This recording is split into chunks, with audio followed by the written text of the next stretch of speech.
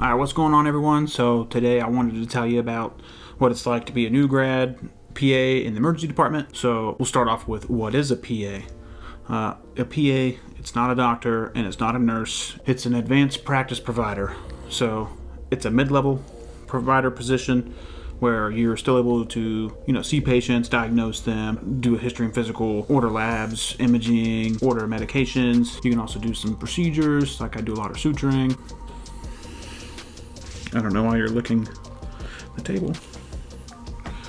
This is my dog, Nora. Say hello, Nora Doggy. Yeah, so that's basically what a PA is. It's kind of like a nurse practitioner.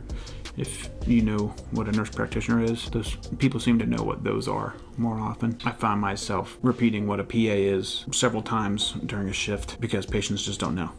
They'll be like, who are you? What are you doing?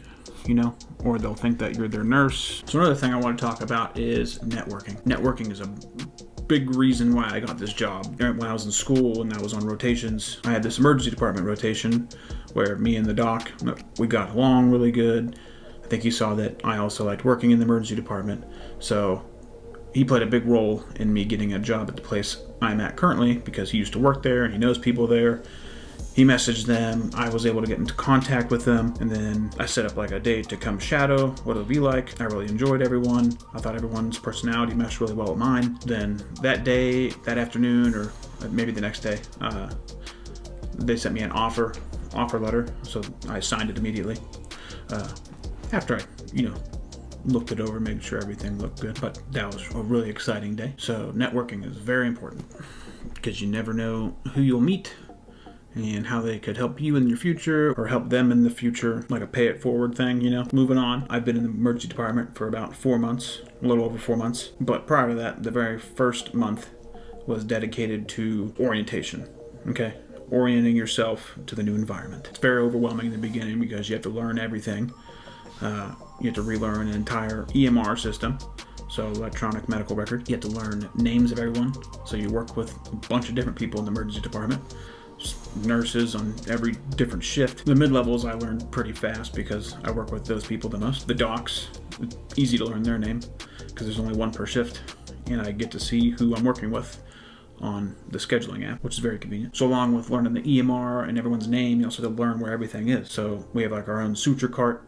So a bunch of different drawers. I still pretty much open up every single one to find the specific thing I'm looking for. And then the cabinets are filled with a bunch of different things. And then there's an entire supply closet which is filled with stuff. Everything's labeled, but there's so much stuff, it's very overwhelming. So I end up having to look through every single thing until I come across the one thing that I actually need. But yeah, so orientation. First day was meant, to follow around and just get the flow of things, how things work, how they see people, and then how to put in orders and stuff like that. And it is a little bit different than on rotations, like more pressure.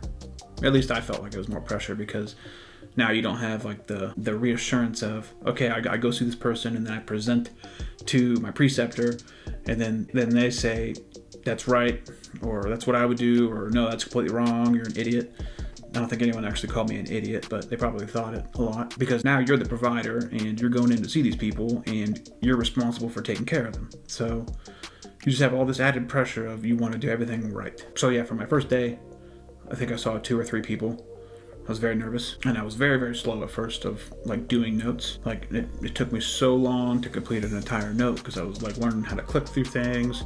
Then you'll find like shortcuts how to do things. You'll be able to add your own insert commands so you can put like an entire exam and then just tinker with it with what you found on that exam of that person. So another big thing in the emergency department is time management because you're taking care of several patients at a time. You have things to sign, you're looking out for results, and then you're picking up new people constantly.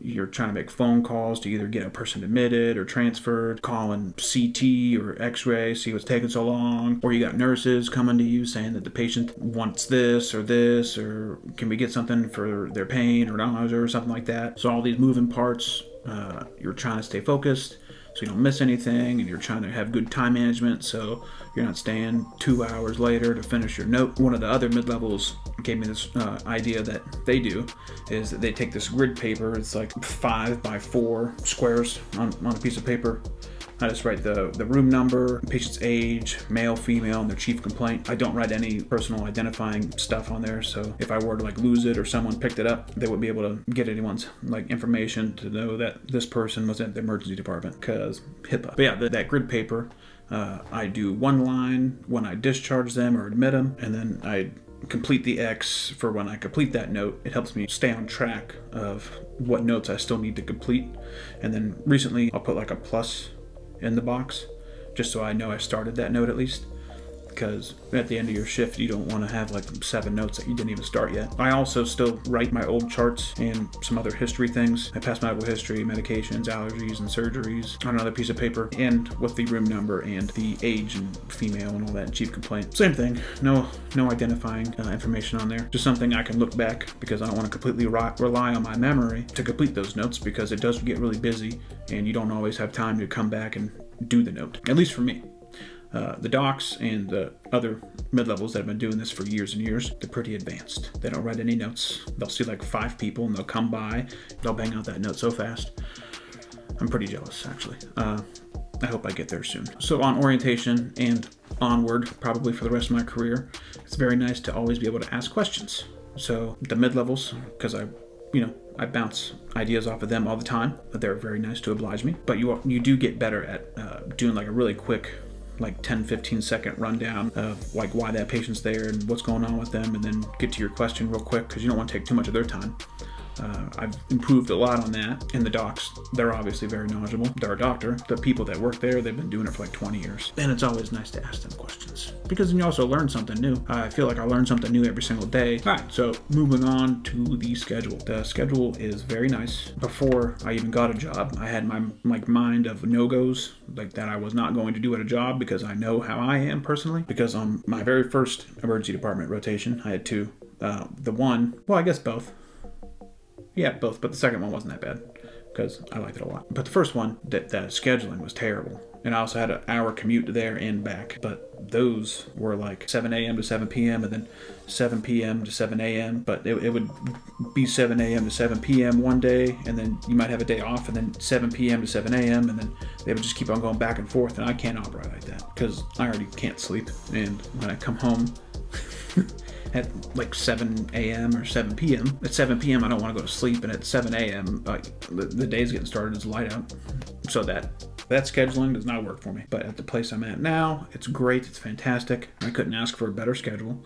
It's either 10 a.m. to 10 p.m. or noon to midnight. And if you're working the 10 to 10, then you'll have another advanced practice provider working the other one, so 12 to 12. So just to give the doc support, they don't really have mid-levels staying like overnight. So like how I was saying, how we did on the rotations, like we would follow docs around, so we were doing their schedule of 7 p.m. to 7 a.m. They're not that busy, so they don't really need another person there in the emergency department. In my contract, I signed to work a certain amount of hours a year, so that comes out to about 12 shifts a month. So that's very nice. You only have to work 12 shifts a month at minimum. And then for like requesting days off, we have a thing where you can request days you want off in advance, like a month in advance. But if something were to come up like during the month that you're working, like if something were to happen, first you see if someone will want to change the shift with you, so then you don't have to miss an entire day, or they'll have like a per diem person come in to cover that shift, or they'll have another doc come in. But like I was saying, with working 12 days, so once you work your minimum hours, anything over that, I just get paid the hourly rate. I can talk about pay at a different time. So we covered what a PA is, how important networking is, how orientation was, and getting yourself oriented and learning all the new things. We learned how scheduling is. It's great. Now I want to talk about stress, because working in the emergency department is very stressful. Okay. Me personally, I have like this overwhelming fear of, oh my God, am I going to be able to sleep at night now? Or like I'll have a hard time sleeping because I'll be running through every single thing I did. Like, oh my gosh, should I have done this? Or should I have done that? It can be very, very stressful. So having a good support system, like I do, I have my fiance, and I also have my dog. My fiance, I'm able to talk to her and go through things that are going on in my head, and that relieves my stress. And also picking up a hobby like fishing. I love fishing, but in Pennsylvania right now it's 30 degrees and there's like a thin layer of ice over all the water, so fishing is out of the question. So I am left with just talking about my feelings. So that about covers what I wanted to cover. If you have any questions or comments, go ahead and leave them down. Other than that, have a good one.